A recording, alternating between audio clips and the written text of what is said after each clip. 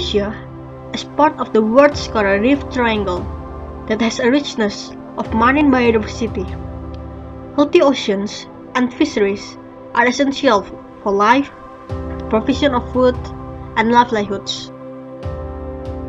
More than 12% of the world's population depend on fisheries, and coastal fisheries are responsible for 40% of the world's wild-caught seafood.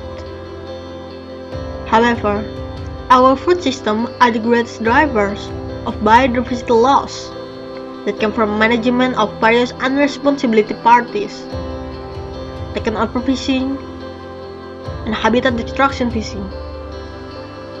This unfavorable natural condition can reduce the quality and quantity of fisheries commodities. So, it is necessary to strengthen fisheries policy at the local level.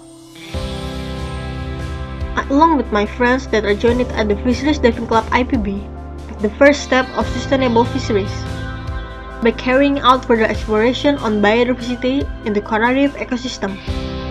This activity can provide new data of the condition of coral reefs, diverse commodities, and important economic macrobentos in the region.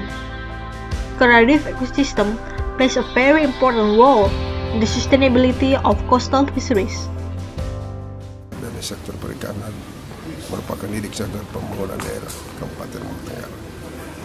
Untuk itu, dengan dilaksanakannya ekspedisi yang didukung oleh FDC dari Institut Pertanian Bogor, maka kami sangat mengharapkan agar bisa memberikan database bagi pelaksanaan perencanaan pembangunan daerah. In collaboration with the regional government, this data will be the first step in developing management policy as conservation area.